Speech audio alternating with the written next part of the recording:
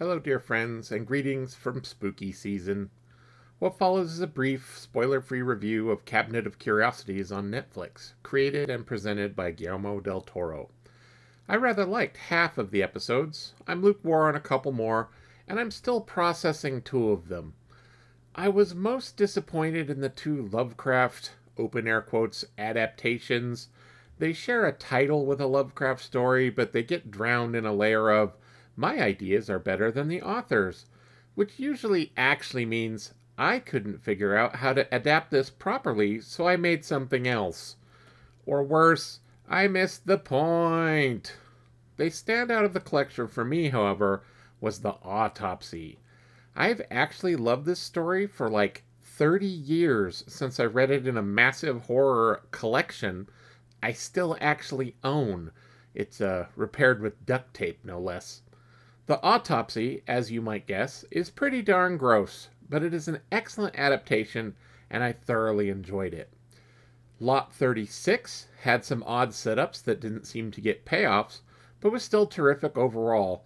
Tim Blake Nelson is a treasure, but the kind of treasure you can be pretty sure is cursed.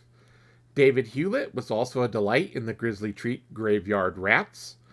The Viewing, directed by Panos Cosmatos, was directed by Panos Cosmatos, and if you know who that is, then you know what I mean. Otherwise, it is beyond my gifts to explain properly. Two of the episodes, The Murmuring and The Outside, are strongly atmospheric with really good performances and are really weird. But they left me more puzzled than petrified.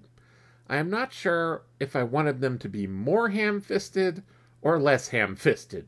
Whichever case, they did not have the proper amount of ham for me, but I'm still probing, still sort of worrying at them like the hole left behind by a pulled tooth. It's sore and uncomfortable, but impossible to dismiss.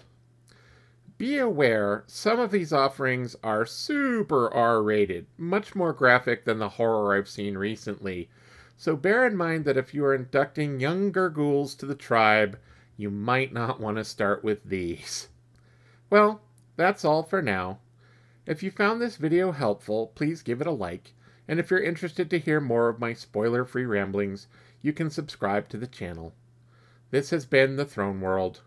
Transmission ends.